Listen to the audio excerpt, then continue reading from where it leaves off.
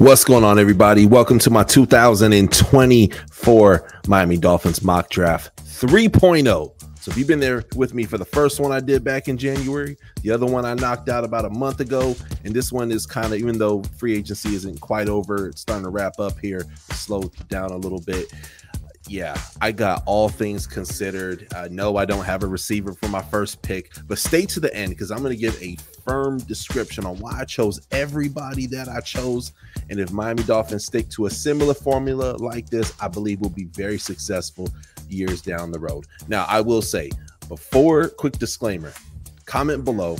And before we even had free agency, I was like, man, we're going to win like 8 games this year.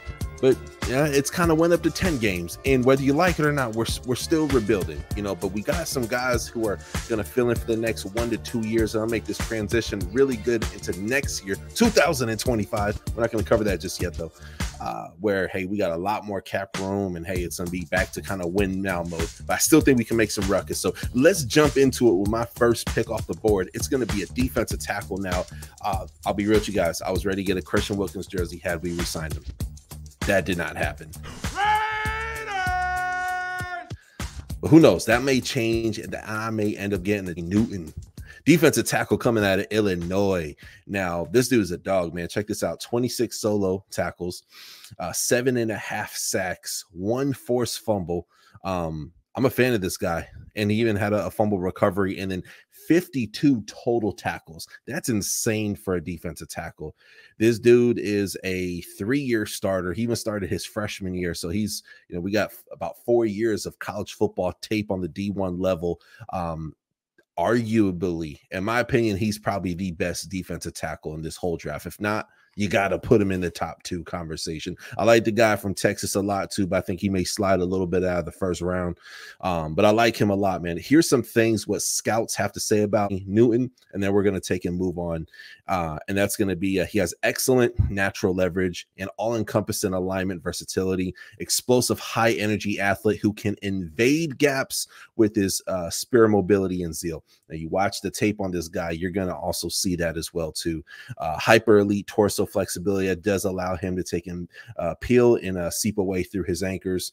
Also, he has the ability to bend and rush from the 5 and 7 technique using high-end angle flexion and all that good stuff. So uses his hands a lot too. Packs impressive strength in his frame. It can stack and shred and run defense. And then his weakness, he does lacks elite mass and can be more easily gathered by double teams and combo blocks. Who gives a damn? We got dope edge rushers in Miami.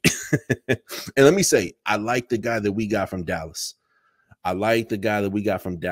I would say he's a middle of the pack defensive tackle. I don't think it's a guy we're going to have for like a super long time, but for someone to fill in for the next 2 years, oh yeah, absolutely, man. And he's, in my opinion, he's a guy who can start right away. He did great things for Dallas. So yeah, I like the pickup from Dallas, but I think Jerzon Newton, having him there as a rookie, getting him in rotation, this guy can develop into an absolute beast. Okay. Moving on to my next pick. Now, guys, there's been a lot of debate on who we should get with our first 2 picks. There's been a lot of debate. You should get a receiver, man, the first pick. Don't worry. I got a receiver who we're going to cover, and I have a lot of information. I actually know him personally, so we're going to get into all that. But let's talk about Chris Abrams-Draine. Now, please forgive me if I said his last name incorrectly. Y'all, check this out. Very productive cornerback, and I don't say that lightly. Coming off of a 2022 campaign, he actually amassed 14 pass deflections. He's 5'11", 179 pounds, a bit of a lightweight, but he does pack a punch, man. Big time twitchy player. Statistically, I like him a lot. I am a huge fan of this young man. This dude, he gets the job done. Interceptions, he got you covered. Pass deflections, he got you covered. I'm a fan. I am a huge Chris Abrams-Draine fan. Okay, looking at his stats and what he brings, he tested pretty good at the combine as well too. So this is a young man who is he tests well. What he puts out on film is great as well too. And I want really good DBs. I don't want us to be in a situation like the Bills game last year where we got people playing the wrong position, or someone's injured, so we have someone fill in. And like I don't want our worst guy to be Eli Apple. I don't. I want us to have like a no-fly zone, man, like what Denver had years ago, right? I want us to have a feared secondary, okay? So, yeah, I got a DB with my second pick on the draft, even though I like the guy that we took in, was Kendall Fuller, I believe it is. I like him a lot. He is great. However, he's at the end of his career. He's into his 8-year career. How long is this going to last? We got him for what? The next 2 years, I believe it is, 2-3 years. I'm happy with the pickup, but again, we're in rebuild mode. It's a soft R. It's not a hard R, but it's bad analogy. You guys get what I'm saying, though. Moving on to the next pick, wide receiver. This guy will make you guys very happy. Jalen Coker coming out of Holy Cross. Guys, he had, I believe it was 15 touchdowns his senior year, tied for first place for most receiving touchdowns. Now he goes over to the Hula Bowl, crushes it at the Hula Bowl, balls out. Unfortunately, he got a little banged up during the East-West Shrine Bowl. He got selected to that. But even in practice, guys, he was mossing people in the end zone, man. I think the number one receiver for that bowl game was Joshua Cephas. That's another guy came very close to us getting UTSA standout. But Jalen Coker, if you guys watch Steven Smith, follow him on Twitter. Every year he breaks down these wide receivers, and Jalen Coker is no exception. He broke down Jalen Coker's tape and called him the Tim Duncan of wide receivers. What? How was that? Tim Duncan played basketball. What are you talking about? Well, when he jumps up in the air, his jump ball is crazy. And if you go on his Instagram, you see him doing moves similar to Spider-Man in the end zone, man. They call him Spider-Man. He has a really cool nickname. Coming out of a small school, but a big school impact is what he takes and he brings. So check out my interview too. I've had Jalen on the show. I know him personally. He's a great guy, man. Great head on his shoulders, comes from a great family, and just a guy overall who's going to be a great contributor to the Miami Dolphins. I love Jalen Waddle. I love Tyreek Hill, but who's to say that Tyreek Hill don't go after this year? Who's to say, Jalen Waddle gets injured halfway through the season? Let's say he starts dropping balls again. We can see him get benched. I mean, there's some issues with our top two guys. I don't know. I love what we have. I love our receiver core, but I'm not crazy about our wide receiver 3 and 4 and us bringing back people who, Chosen Anderson or whatever. I'm not happy about that. So, man, people need to feel uncomfortable because we're trying to win a Super Bowl and we're not here for feelings. I know Boy Genius himself loves that. He loves family, but we got to win some games, and then they got to go a lot further than just making it to the wild card. But Jalen Coker is my guy, dude. He could potentially grow into wide receiver 1 or wide receiver 2 one day. And he is going to be a firm wide receiver 3 for us. He can play in the slot. He can play on the outside. He can play all over. This guy is amazing. So watch his tape. Dude is a baller.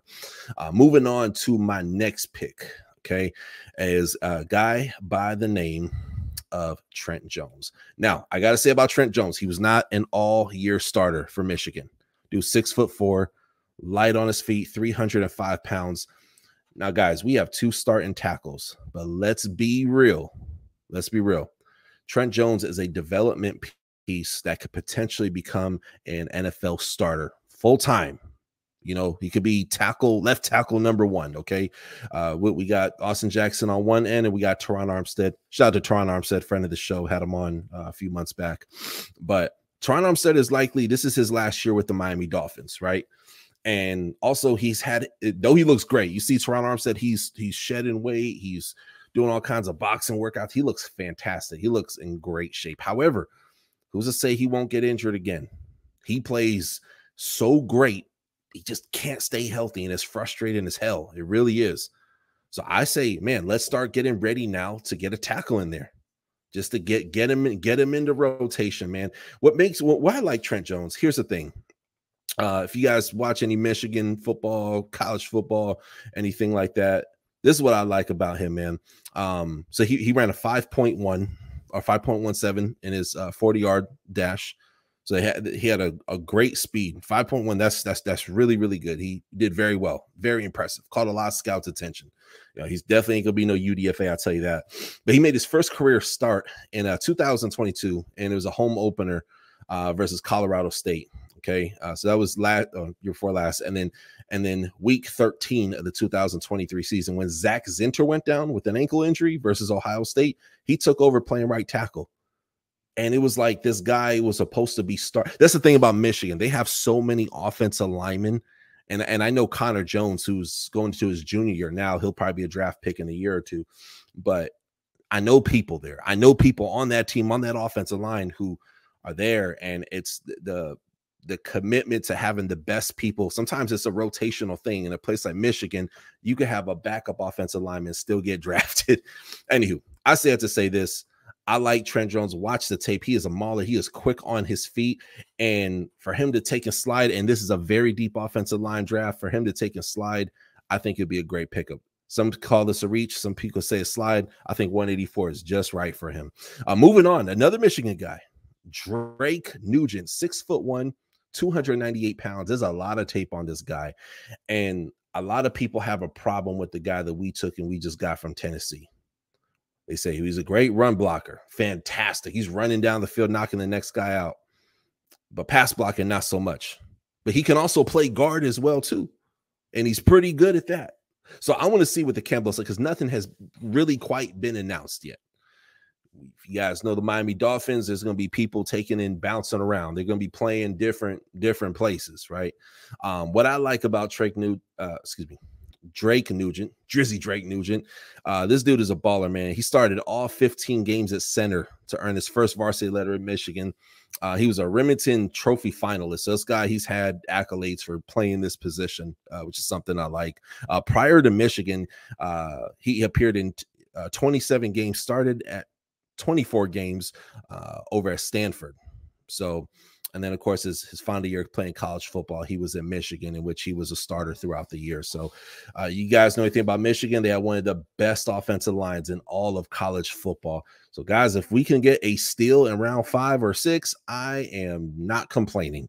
I am not complaining, okay? The Dolphins, they just love going crazy in free agency. Y'all, this happens every year. But this year's draft, man, there's a lot of good offensive linemen. And if Drake Nugent is there at 198 or even 184, you swap those, it's going to be great. Last pick of the night I want to take and talk about is a gentleman by the name of Cam Allen. Now, Cam Allen, guys, he's getting a lot of interviews from a lot of NFL teams. Chiefs, Chargers, Colts. Those are the main teams. He went off on his pro day. Now he's number 2 all-time in tackles for a safety, and then number 4 all-time in tackles in Purdue history for the whole school. You know, this dude is amazing. You watch his tape, man. He had a great 40 time. He tested through the freaking roof. I used to think this guy was a UDFA. Now I'm thinking he's a round 6, round 7 guy. He packed on about 20 pounds, and he's still running at an insane 15, 20 pounds around at the same speed. I had Cam Allen on this show, so watch that interview as well, too. If you guys know me, I do exclusive draft interviews, so with some of these guys, and hope to even have some more of these guys on the show. But Cam Allen is a guy, he could play cornerback, he could play safety, he can play all over in the backfield. That's what I love about this guy.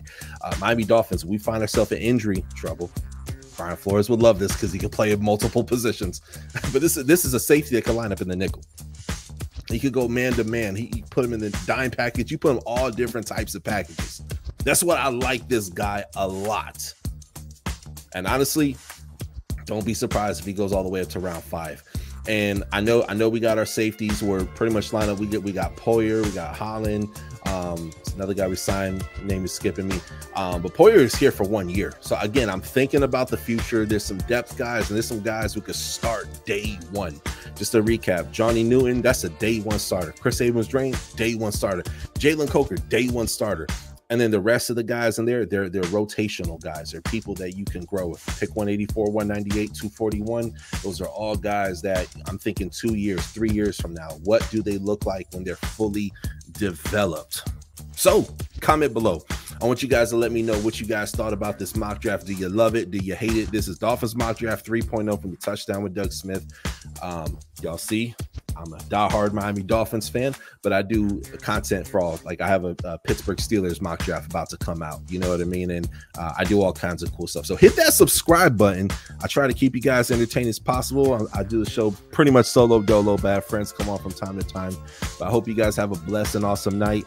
I'm ready for this NFL draft, y'all. It's going to be tough to sleep until then. But until next time, Catch you next time on the Touchdown with Doug Smith.